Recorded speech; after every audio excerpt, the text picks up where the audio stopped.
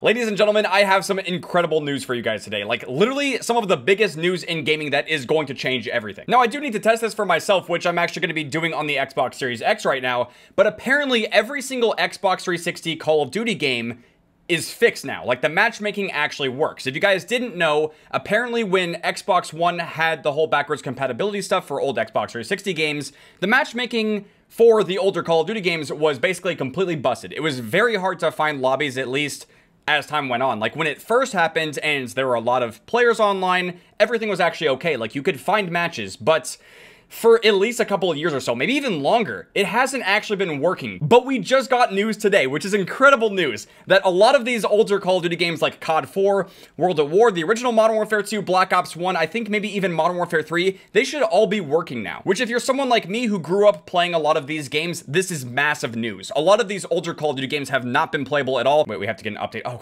okay, I guess we have an Xbox Series X update. Hopefully when that's done, we'll actually be able to test this out. But as I'm sure you guys know, I have a series on the channel, which is basically playing this old Call of Duty game X number of years later, depending on, you know, what year it is and how long it's been. I love making those videos, and it's very clear to me that you guys love watching them, because every time I make those videos, they end up getting a lot of views, they get a lot of likes. It's clear that you guys want to see more of that stuff.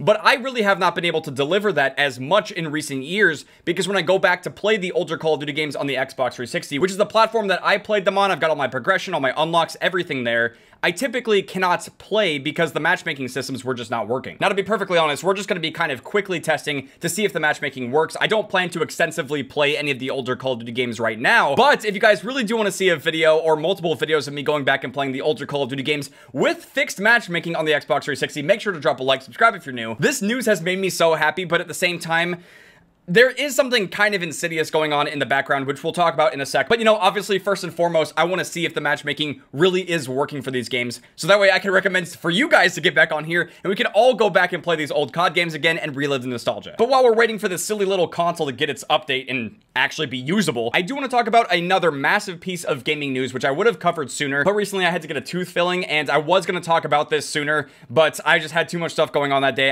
My mouth was sore. I couldn't actually really even talk that much, but I'm all good now. The other massive piece of gaming news, which I'm sure by now you guys did hear about, is the fact that the FTC was denied their court case against Microsoft acquiring Activision, which now means, at least in the US, Microsoft has the green light. They are now given the go-ahead to acquire Activision, which means that they will now own Call of Duty. All right, let's launch COD 4. Let's see. Okay, I need the disc.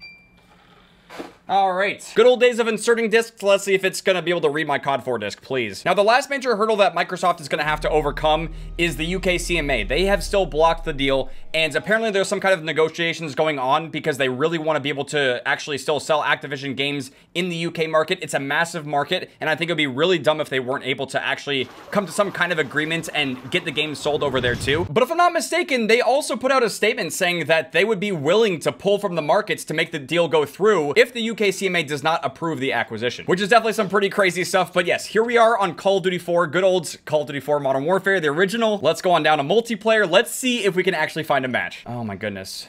Okay, so it still says 3,000 players online. It's basically always been stuck at this number, but maybe we can actually find a TDM. Oh my God. No way, dude. Oh my God, my childhood. Yes! Let's go. You know, honestly, I was gonna say some stuff, but this has just made me so happy. The fact that we're back on this. Now, I mean, I'm not really seriously gonna be playing. You're just gonna see some random COD 4 stuff in the background. I don't even have this pulled up on my second monitor. I just wanted to try to get this video out so quickly to you guys, so that way you know that it's working again. I can't believe they just randomly fixed this.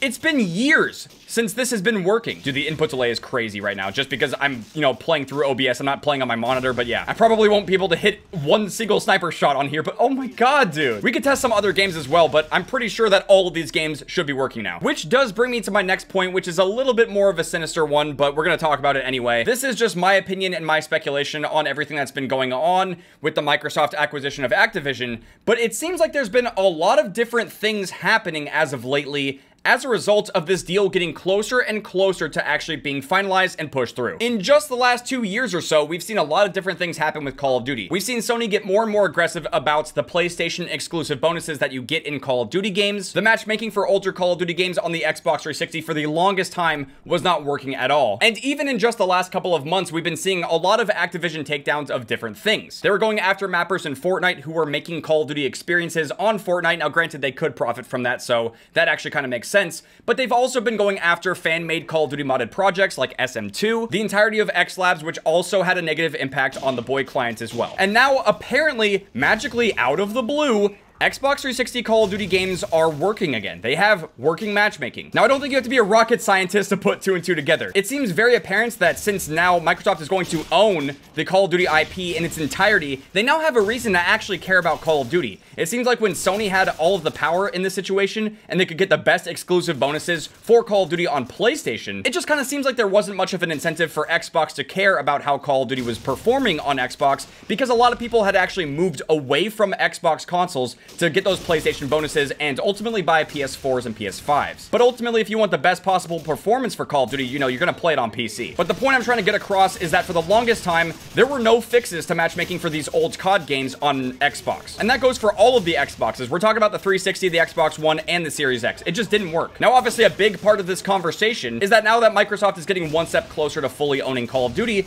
they're most likely gonna want to put all of the old Call of Duty games on the Xbox Game Pass. Now, don't get me wrong, I don't personally have anything against that. I think that would be a huge incentive for people to buy the Xbox Game Pass. It could be a really good deal. And if it brings more people onto the old Call of Duty games and can repopulate the multiplayer, then I don't see anything wrong with that at all. All I'm trying to say is that they really had no incentive whatsoever to actually make these games work until this deal happened. Now, granted, it still hasn't fully gone through, but they are closer than ever, and I'm sure they're going to do whatever they can to make it happen. Since it got approved in the US, I would not hold your breath. I am pretty sure that Microsoft is going to own Activision and all of their IPs very soon, which is why they probably decided to actually make these old COD games work again, because it seems like for quite a while now, Activision has had no incentive to actually make us play these old COD games and have them work. It just takes players away from the newest Call of Duty game, which hurts their revenue and hurts their sales. It's exactly why they've been shutting down so many fan-made projects and why these games have not been working for a very long time. But since Microsoft is going to be in charge of Call of Duty very soon, granted the exclusivity with Sony doesn't end until 2024, which we'll talk about in a sec, but for the first time in a very, very long while, it feels like Microsoft finally has a reason to care about the state of Call of Duty on Xbox. But like I was saying, we definitely need to talk more about what this means for the future of Call of Duty specifically. Which, by the way, let's try to play a different COD game real quick. Let's launch Black Ops 1. Black Ops 1 hasn't been working either. Error, downloadable content is damaged. Well, fix it for me, please. Okay, it's saying my DLC is damaged. I don't know exactly what that means, but hopefully we can actually find a match. Let's see if we can actually... There you go. Oh my, we actually have a TDM. There you go. Granted, it's not like super full right now, but look at all these new players, dude. Look at all the people who wanted to get back on and play these old COD games. We can finally do it now, man. Oh my God, this just makes me so happy. But yes, we do need to talk about the current state of Call of Duty and where it's going to be moving now that Microsoft is most likely going to fully own everything. Like I briefly mentioned earlier, Sony is still going to have their exclusivity deal with Call of Duty until 2024. So as far as it goes for new Call of Duty games coming up, we probably won't see any major or significant changes for Modern Warfare 3 2023 and whatever Treyarch Call of Duty game we're going to be getting in 2024. But like I mentioned, Microsoft now has a very big incentive to make Call of Duty as appealing as possible on Xbox, which does lead me to believe that the Xbox generation of Call of Duty, I'm forgetting exactly how long the exclusivity with Microsoft and Xbox was for Call of Duty, but I really do think we're actually going to get to that point where Microsoft is going to care about Call of Duty on Xbox again, and we're most likely going to see some kind of rollout of Call of Duty games on Game Pass. Holy aim assist. That was very good. Oh my God! Getting knifed over here. I'm back on the G11. Dude, the memories of Xbox 360 Call of Duty, it's just unparalleled. It's so good, man. We finally have it back. Oh, I'm feeding. But yes, as far as it goes for the immediate future of Call of Duty on Xbox, we now have working backwards compatibility. So if you want to go back and play any of these Call of Duty games on your Xbox 360 or your Xbox One or Series X, I'm pretty sure you'll be able to do that now, with hopefully no matchmaking issues. I mean, you'll definitely have more luck during peak hours, and maybe during non-peak hours, it'll be harder to find matches. But I'm sure that now that this news has broken, there's going to be a lot more people playing these games than ever before. I think the best part about this is really just the convenience. Like, you don't have to have a PC, you don't have to install a modded client, you don't have to learn how to do all that stuff. You can just play this now, which I think was exactly what Microsoft was hoping to do. basically try to take our attention away from modded PC clients and get us back on their console playing the backwards compatible versions of these games. It makes sense. Now, I'm not gonna lie, I'm not necessarily huge on the idea of basically taking away the player's choice, like taking away our ability to play modded clients and actually have some kind of other options, ultimately for them to finally fix backwards compatibility and fix the matchmaking for the old COD games. But since Microsoft is in power now, this is their decision, and we're just gonna have to deal with it. If you guys want my honest opinion about this, I think that stonks for Microsoft are going to be soaring just like the rocket on launch here. But I really do hope that going forward, they reconsider, you know, the takedown of the mods and stuff, like the cease and desists. It's not gonna surprise me at all that Microsoft is going to leverage whatever they can to get COD players back on Xbox consoles. Like, I know that's exactly what they want to do, and they're going to do whatever they can to make that happen. It's a business, I understand,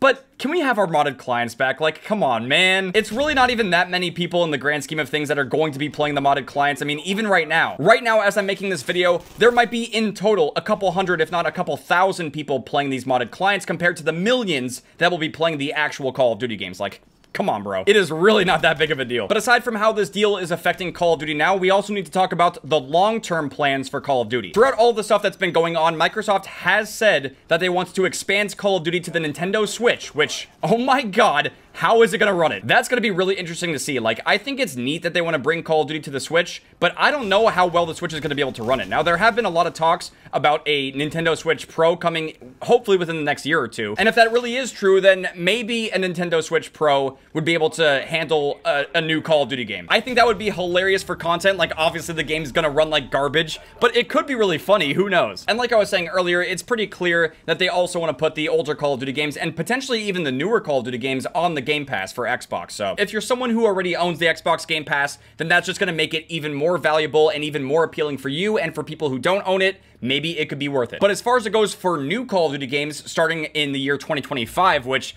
interestingly enough, they could make Black Ops 2 Remastered, and that would be such an insane year to release it on. Not gonna hold my breath on that one, but as far as it goes for those upcoming Call of Duty games, I really have no idea what direction they're going to try to take things in. I know I had suggested this as well because Microsoft has made the Halo Master Chief Collection. They could do something very similarly with the older Call of Duty games and try to make some big mashup game, but I really don't know if that's what their goal is, like if they have that kind of idea in mind. I would safely assume that whatever Call of Duty and Activision have been doing with PlayStation over the last however many years, Microsoft is probably just going to try to emulate that success and continue to bring people to Call of Duty on Xbox instead of PlayStation. But they're not going to restrict PlayStation players' access to Call of Duty. You're still going to be able to play Call of Duty on PlayStation for a minimum 10 years, which is a very long time. That's what they've agreed to so far, and I'm sure they're going to stick with that. And even after 10 years, I'm sure they're still going to have Call of Duty on PlayStation. I mean, hopefully this doesn't age poorly, but I mean, they could just be putting Call of Duty games on PlayStation for 10 years until enough people have moved over to Xbox, and then maybe after 10 years, they would consider not selling COD on PlayStation anymore. That could very well happen too, but we have to wait and see how that plays out. Now, as someone who has been playing Call of Duty since the original Call of Duty 4, I've seen a lot of different changes, like really small, subtle changes for these Call of Duty games over the years, and I'll tell you this. When we had these older Call of Duty games like Black Ops 1 on the Xbox 360, I really do feel like it played the best on the Xbox 360. I mean, it plays pretty well on PC, obviously. But in terms of the console experience, I think that it was best on the Xbox 360 until the exclusivity changed around the time of like Advanced Warfare and Black Ops 3. This was very well documented on my channel around that time, but I had so many issues, so many terrible performance issues with Black Ops 3 on the Xbox One, and that's when their exclusivity changed to PlayStation. Basically, what was happening around the time of the next-gen console war between the PS4 and the Xbox One is that the PS4 was able to run Call of Duty games significantly better than the Xbox One was able to. This was a very noticeable change that I could feel almost immediately. I basically stuck with Black Ops 3 on the Xbox One for the remainder of that year because I had a lot of time invested into the game. Unfortunately, a lot of money invested into the supply drop system as well, so I didn't want to lose that stuff. But right after Black Ops 3, when we got Infinite Warfare and the Modern Warfare Remastered combo, that's when I switched to PS4 because I was noticing that Call of Duty was just playing out so much better on PS4. And that's most likely because of the deal that Call of Duty had with Sony at that time. Now, this is not something that I can guarantee. I don't know if Microsoft's going to try to handle things the same way that Sony has,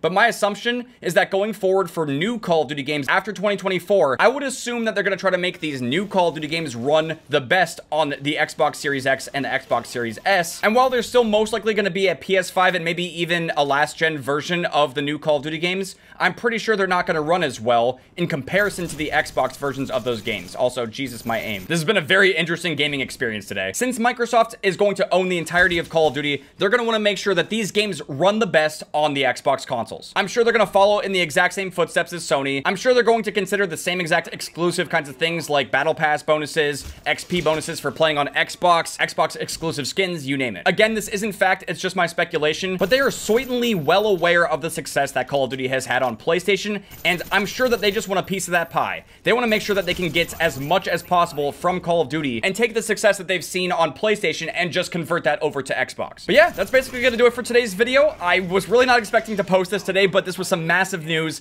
I'm sorry if this video doesn't have as much editing as usual, but I really just wanted to get this video out today because this is some of the best news I've seen. I cannot believe I'm playing Black Ops 1 on the Xbox 360 in 2023, and it's actually working. So with that being said, thank you guys very much for watching. I hope you guys enjoyed watching me cover the latest gaming news about Microsoft acquiring Xbox, and especially the fact that the old COD games on the Xbox 360 are working again. So with that being said, I really do hope you guys enjoyed this video. If you guys did it and you want to see some more old Call of Duty stuff on the Xbox 360, make sure to drop a like. I'll see you guys later. Outcome, Triangle.